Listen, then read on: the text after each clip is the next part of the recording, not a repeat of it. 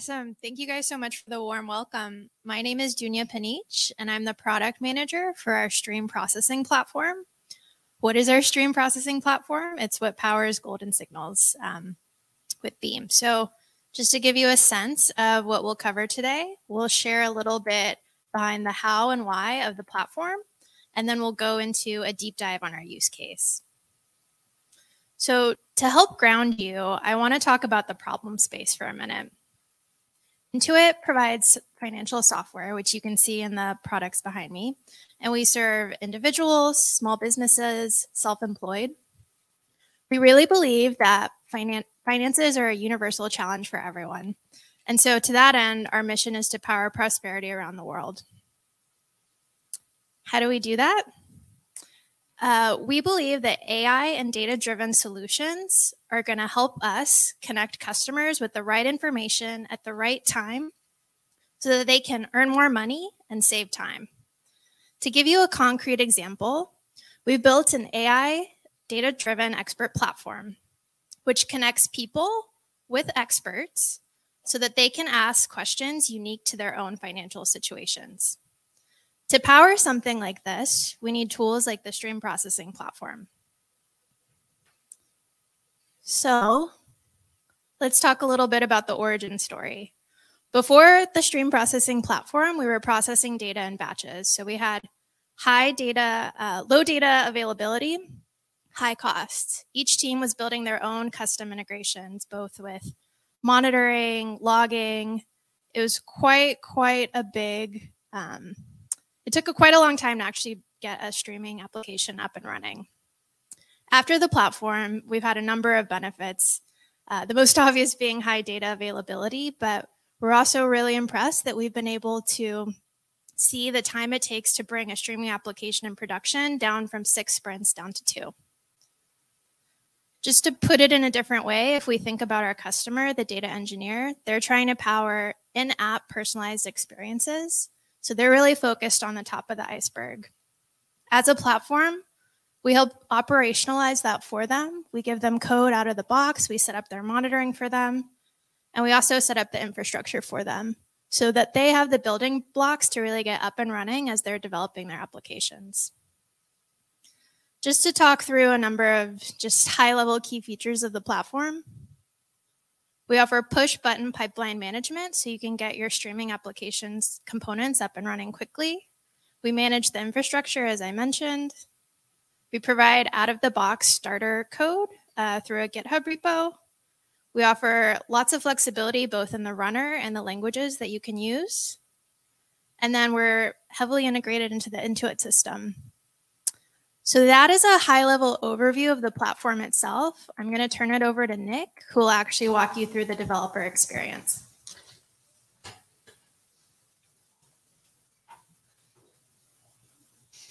Okay, thanks, Dunja. My name is Nick Hwang. I'm the engineering manager of the stream processing platform, and here to talk to you about the developer experience. So we're approaching close to 200 production use cases on SPP right now. And when we say developer, we mean, generally speaking, primarily data engineers, data scientists, machine learning engineers. But we have aspirations, which you can ask us about later, for targeting more the analyst persona. But we'll walk through what the experience looks like today for these folks. First, a little bit of nomenclature. We have our developers provision 2 different types of assets on our platform, a processor and a pipeline. A processor is a piece of code. Basically, you can think of it as a library. So it's everything you need to capture the business logic and code for your stream processing application. The pipeline is what you wrap your processors into to do a cloud deployment. So it represents the cloud deployment configuration and the infrastructure that comes along to actually run your pipeline in the cloud. So as you can see here, processors will be designed to talk to a variety of data sources and sinks. Since we are the stream processing platform, our data input is generally a Kafka input topic, and also generally a Kafka output topic. But there are plenty of use cases that involve persisting to data at rest, such as the data lake on S3 or some kind of database that powers your use case. So with this framework of pipelines and processors, our developers can compose very interesting pipeline topologies. So let's walk through a couple examples. Up on the top up right for you. If you remember your circuits in electrical engineering, we've got serial composition of processors. So an example here is you've got one piece of code that perhaps does some filtering or basic sanitation of a input topic, and then publishes to an intermediate Kafka topic that may be useful to some other use cases. So they don't have to do the same filtering and processing. And then in the same deployment of a pipeline, you would have a second piece of code running that reads from this intermediate topic and then does maybe like a windowed aggregation or something, and then publishes that to the ultimate output topic that actually powers your use case. Compare this to the example you see below, which is more a parallel composition of processors. So here you might have processors that don't really talk with each other, but they still comprise a logical use case and a logical deployment, and you want to release and deploy these things together. So we see a lot of examples of developers on our platform shipping a lot of the same processor, but with little tweaks and runtime configuration to perhaps read from a different input topic and publish to a different output topic, or filter on a slightly different thing, but they still want to deploy these as a fleet and manage them as a fleet of applications. So now that you've got the nomenclature out of the way, you can see our experience.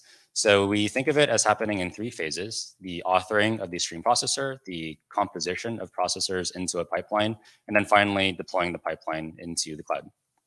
So let's first talk about authoring.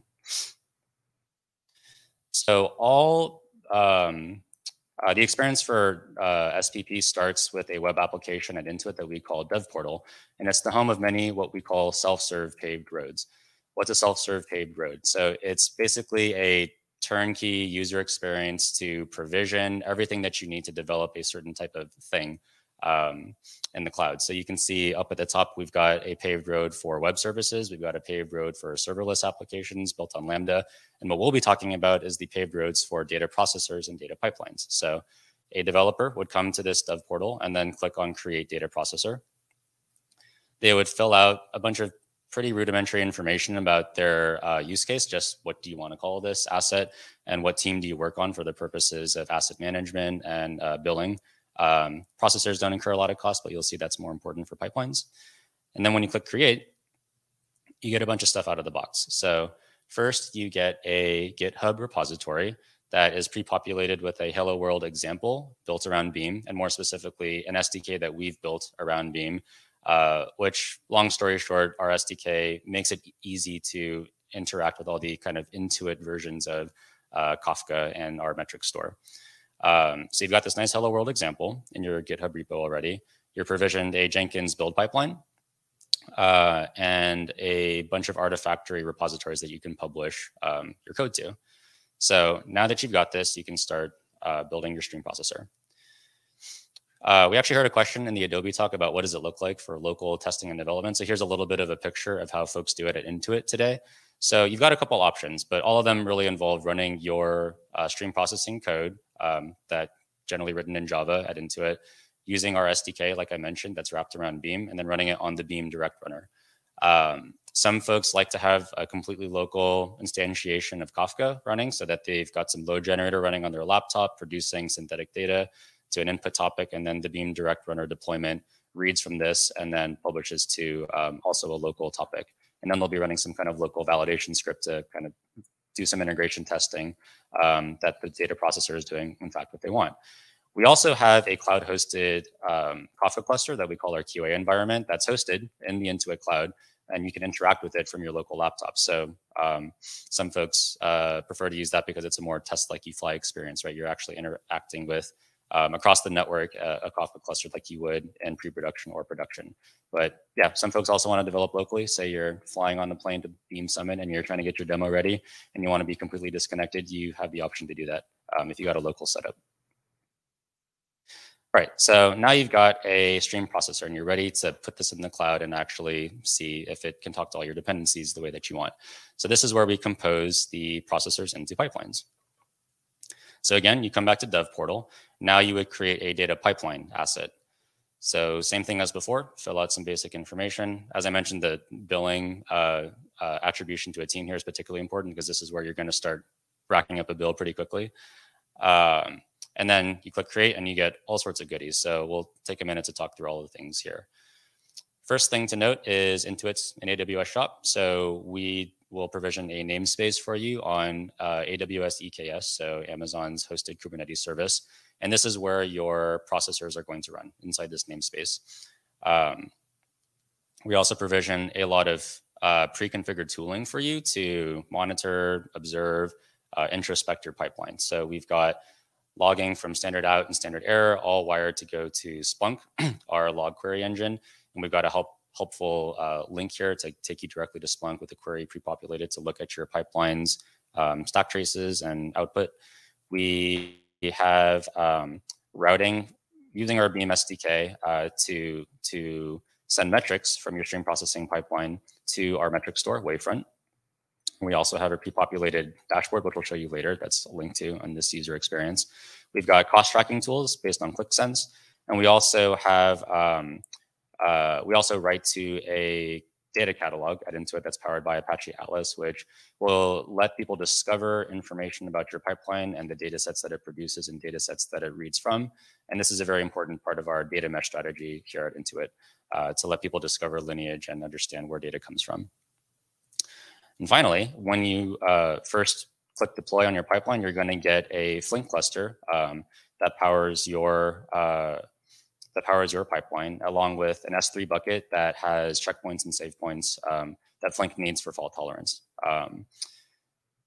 So yeah, so these are all the things that come out of the box for you. Now, you would click on Manage the first time you see this to start composing your processors into pipelines. So here's an example of a real world use case that we have at Intuit. The picture on the left is actually the topology that you see configured here. We won't go through it in much detail, but suffice to say, you can have very complicated spider webs of input topics and output topics and how these processors talk to them. So we go row by row and add processors, and you can see each of these processors is linked to a particular release in Artifactory for a version of a piece of code that somebody wants to run. And you can see also that it's configured with possibly varying resources assigned to each processor. Now, clicking edit on each one of these lets you really fine tune them. So this is where you can play with a number of replicas and parallelism in a particular processor. We talked about the resource settings. You can also have a more or less free text space to apply special Beam level configurations, Flink level configurations, or even runtime configurations that you define specifically for your application. So here you can see someone's overriding a lot of the default checkpointing characteristics for Beam on top of Flink to play around with the checkpointing intervals and things like that. So after all this, you're ready to click deploy and move on to the next phase. So deploying your pipeline, the first thing you do is you'll go through what we jokingly refer to as the 5 stages of grief sometimes, but you watch your pipeline get to the cloud. And my colleague Omkar will talk a little bit more about what's actually in the Argo workflow that executes all these steps. But what you just need to take away from here is that we take the developer along for the ride and just show them kind of the status and like why it takes a long time sometimes. Sometimes up to several minutes, depending on if you're provisioning new nodes to run your pipeline. But after it completes, you can come back to this heads up display and see everything that's been provisioned in Kubernetes for you. So again, my colleague Omkar will talk about what exactly the topology of the Kubernetes deployment is, but you can see the status of all your pods here, how long they've been running for, also how many times they've been restarted. So that is a high-level indicator of pipeline health. So as an example, here you can see that the job manager has restarted several times since deployment, and we'll probably want to check out why that is and if there's anything suspicious. So here you can see we pre-populate a link to Splunk to the approximate time range of the last pod restart. So if you click on this, you come over to your Splunk interface, you can see the stack traces relevant to that purported failure around that time, and you can see for yourself kind of what the behavior was here. In addition to this, you can come back and click on the Wavefront dashboard, and here you can see more or less a pre-populated Wavefront dashboard that we give for every pipeline. So we pre-populate a few panels here like Kafka in and out, so you can kind of see your input and output TPS and also consumer lag. And there's also a bunch of good dashboards for resource consumption on the Kubernetes pods. But through our SDK that's wrapped around Beam, developers can also emit custom metrics. So you can see here in the kind of bottom middle panel that someone has decided to emit a custom metric for the latency it takes to sessionize a bunch of clickstream data. So they can develop their own metrics, create their own panel for visualization, and also set up their own alerts to page their team if something starts going haywire. So that's the web experience, but I want to close this section by saying that's not the only way that customers interact with our platform. We have our native web experience built around Dev Portal, but we also have an API that powers that web experience, and a lot of developers interface with the API directly. So they can do interesting things like do GitOps type of CI/CD workflows with their pipelines, or do local scripting to automate redeploys of their fleets of pipelines. We also have what we would call third-party platforms built upon our platform. So using our API and building their own user experience. So a couple of examples, we have a feature management platform here at Intuit that is built upon SBP, where it really makes it easy for a data scientist or machine learning engineer to author real-time features on the real-time platform. But they'll have a separate UI and everything kind of automatically happens on an SBP pipeline in the background. Similarly speaking, like I mentioned, there's a lot of use cases for materializing streams and Kafka to the data lake into queryable tables. And so we've got a couple platforms built upon SBP to do just this and make it easy for folks to onboard new Kafka topics to this stream materialization. So that concludes the overview of the developer experience. And now my friend Omkar will talk about the guts of the platform and how it all works from within.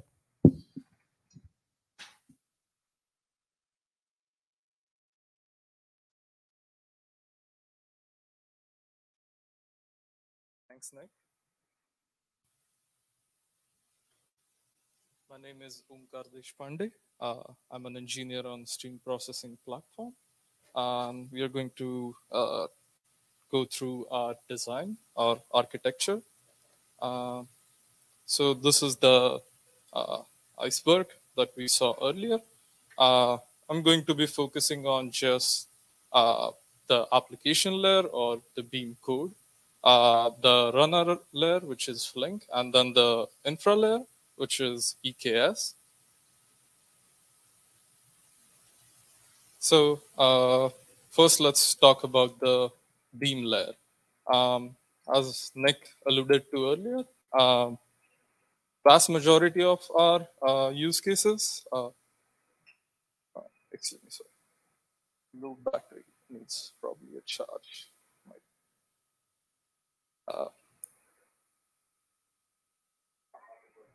Yeah.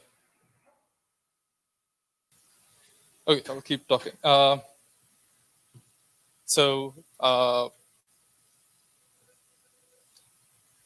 What does our SDK do? It does a few things. One is we don't want every developer on the platform to have to figure out what is the Kafka configuration, things like broker addresses, SSL. So SDK automates some part of that. Then we have some data encryption policies for the Kafka topic. So SDK simplifies working with that. Additionally, we also collect some metrics, like if there are any parsing errors, records are not processable, those get captured by default. Then let's talk about the Flink layer. So Flink supports most of the stateful APIs Beam provides. So the feature parity there is pretty good. The other aspect of running Flink applications is having a remote store for fault tolerance. So we use S3 for persisting that state. And this layer also does some integration for forwarding application metrics, such as checkpoint latency, checkpoint duration, if there are any restarts, things of that nature. And we have also built a custom component for auto scaling, which optimizes for number of partitions on the Kafka input topic.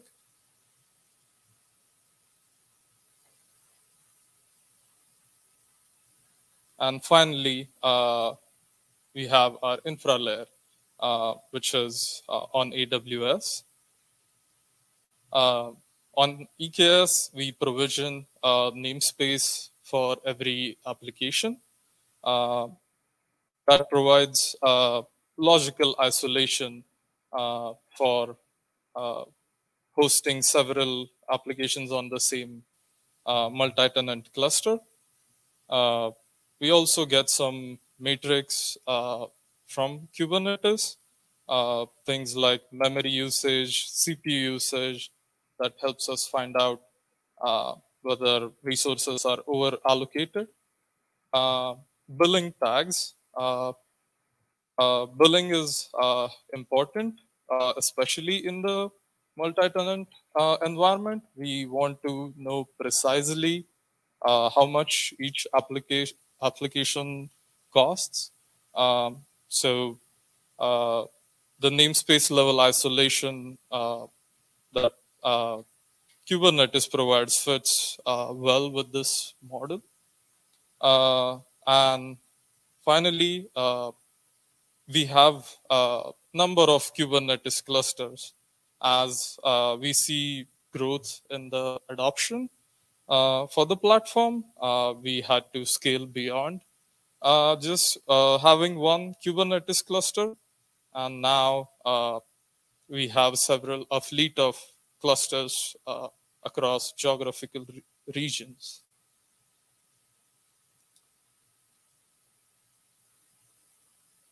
Okay, now Nick showed the experience of the deployment. Let's go into deeper level to see what is actually happening in the deployment workflow. So the first step is we build a container image that has your Beam code and all the Flink dependencies. Then we have to provision compute, which is EC2 instances. Then provision bucket, and then allow the EC2 instances to work with the bucket, so grant any necessary permissions. Additionally, for encryption and decryption of the records, there are some permissions required to enable that as well. Then we generate some configs, information such as the Kafka broker list or any application specific things like the prefix on S3 that's generated in this phase. And then the application is actually deployed on Kubernetes. And after the deployment, we capture the lineage in our metadata registry, which is Apache Atlas. And this universal metadata registry is an important part of Intuit's data mesh strategy. By registering things in this central location, it helps us find answers to a lot of questions like who is producing the data, what is the schema of the data, which team owns this entity, questions of that nature.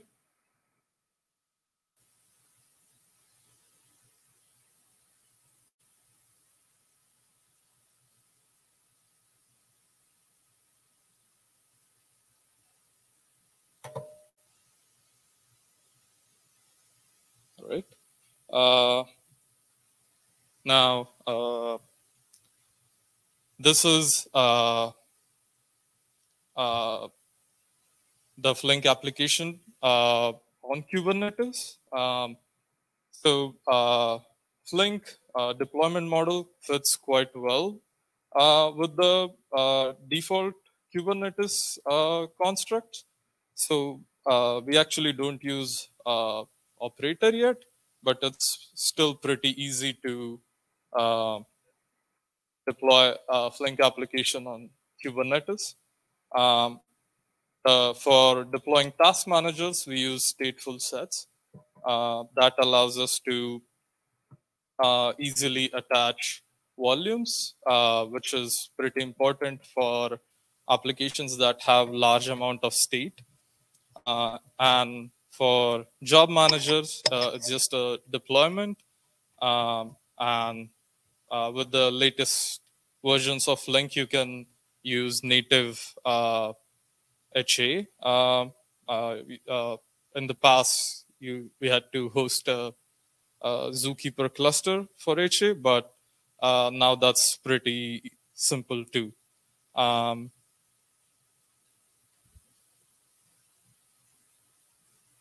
Yep.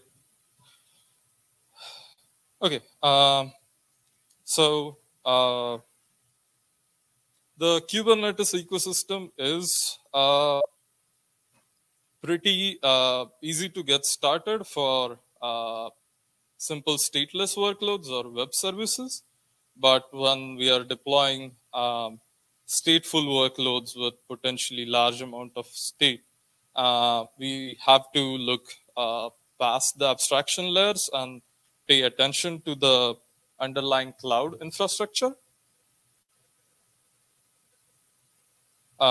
So this is what the Kubernetes components look like on AWS.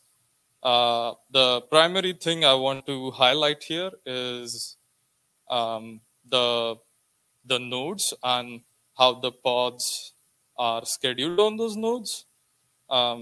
So the topology we have landed on after going through several iterations is we use one auto-scaling group per application or per namespace. And I'll go into the details of why we do that. The other important aspect here is for storing large amount of state, the EBS volumes are required since there's no disk isolation when hosting several pods on given instance. Okay, so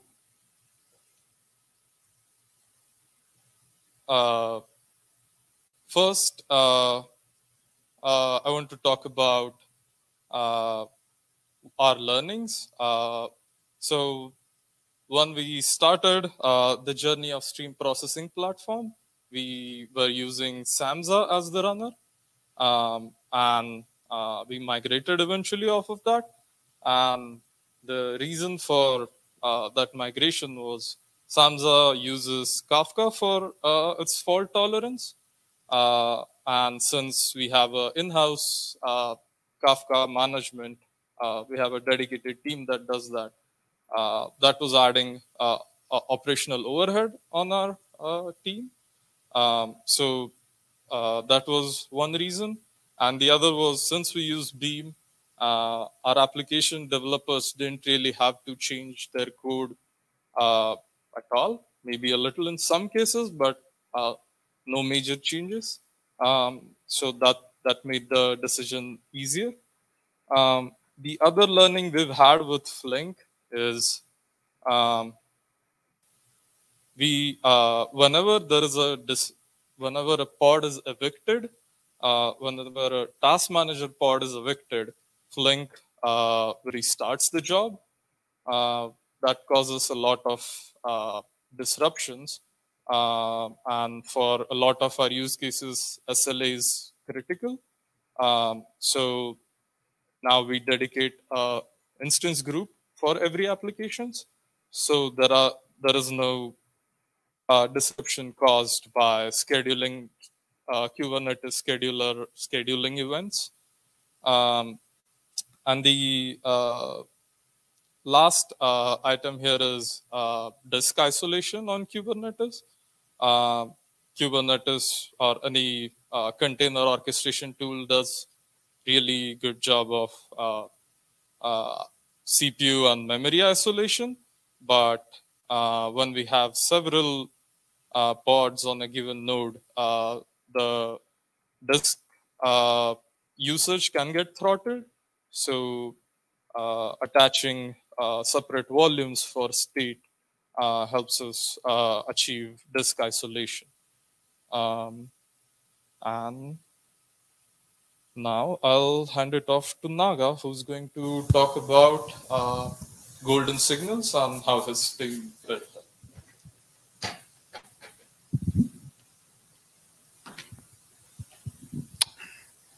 Thanks, Omkar, for showing us how it all works under the hood.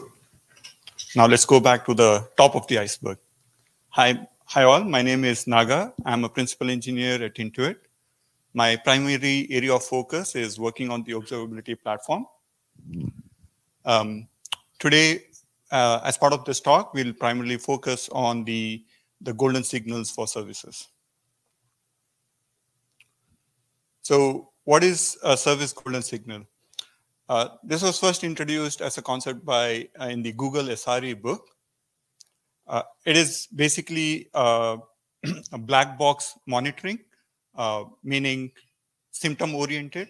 That is, you would know that there is an issue, but to kind of debug what exactly is an issue, you would need additional metrics, traces, and logs. As part of golden signals, we publish 6 metrics, and we bucket them into system-defined and opinionated signals.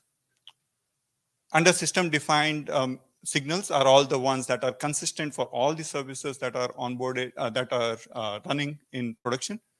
We measure availability. It is basically the success rate, the request, number of requests that the service received over a minute window, errors, anything 5xx is considered under error.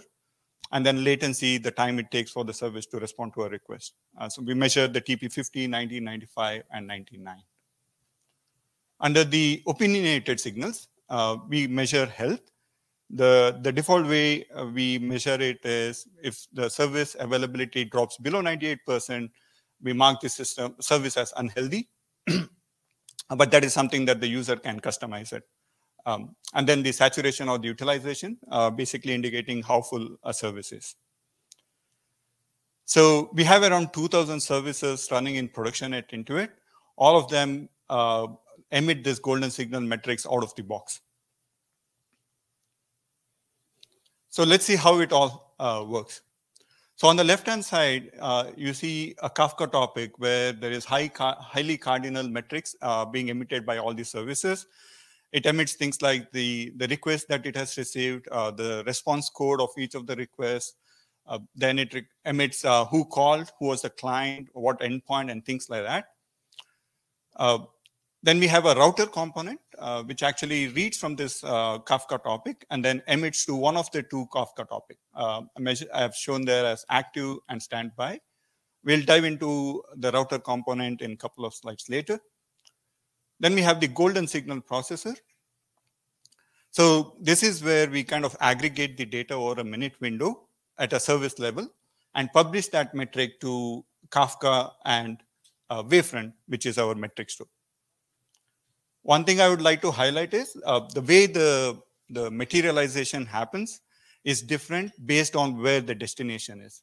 So that is the power of the feature that Apache Beam provides. So for example, for the Wavefront data store, we use both early and late firing with accumulated fired panes. Whereas for the Kafka topic, we only use the late firing. The reason for that is the Wavefront actually allows us to mutate the data once we emit it, whereas the Kafka topic, it's only append only, right? So the downstream system cannot handle newer version of the same data that was published a few minutes back. So this pipeline actually processes around 12K messages per second. That is in the input topic. But at the end, when it emits data out to the topic, it's around 50 messages per second with all the aggregation and things like that. Okay. So how do we do customization, right? So this is a platform that kind of works for all services in Intuit, but there are cases where the users would like to customize it. Right? So that is where the Apache Beam side input concept comes in. That is a way where you can provide additional input to your Pardot function along with your P collection. Then your Pardot function can use that data to based on your business need. As I mentioned earlier, the default way we indicate whether a service is healthy or unhealthy is based on the availability threshold, that is 98%. But let's say I'm a service owner, I want to be aggressive and things like that. I can actually go and customize, add a measure saying that, okay, if my availability drops below 99%, then mark my service as unhealthy, right? So the way the user does it is we use GitOps models. So they open a PR, and then when the PR is merged, a Jenkins pipeline kicks in and uploads this configuration to an S3. The processor that you saw earlier fetches this configuration every 5 minutes from S3, and then uses that new configuration when it emits the health of that service going forward. All right, the router component. So to be honest, this has nothing to do with the Beam, but it is very, very important for the whole pipeline.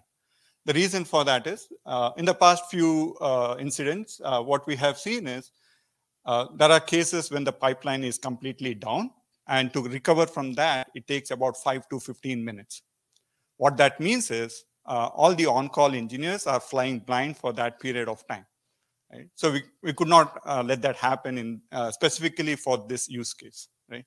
So that is where the router component comes into play. It kind of mitigates all of that issue. It allows us to achieve an SLA of 3 minutes, and also, whenever there is a deployment, we can safely do it without any kind of downtime involved. So the way it works is it has two components. One is the controller, and the other one is the worker. Controller is the one which is periodically monitoring the health of the system by querying Wavefront. And the moment it detects that the system is unhealthy, it sends a message to the worker via the Redis stream. The worker's job is to just read from one place and emit it to other place. Where it has to emit is something that the controller tells. And that's how we kind of achieve whenever there is an issue, immediately at the top of the minute, we flip it, and then the other pipeline becomes active, and the older one will still be processing all the events that were published before that. So this is how a dashboard looks like for all the service owners. This is just one example. On the top, you see the health and the anomaly score. So health, as I mentioned earlier, it's a statistical number based on the availability. But we also, once the health signal and the availability numbers are published, we have in-house anomaly score generator that actually generates this anomaly score and publishes to Wavefront as well. So anytime the anomaly score is about 3, we show that the system is unhealthy. The below chart shows the number of requests, number of errors, and at the end it shows all the latencies that this service is experiencing. With that, I'll open it up for Q&A.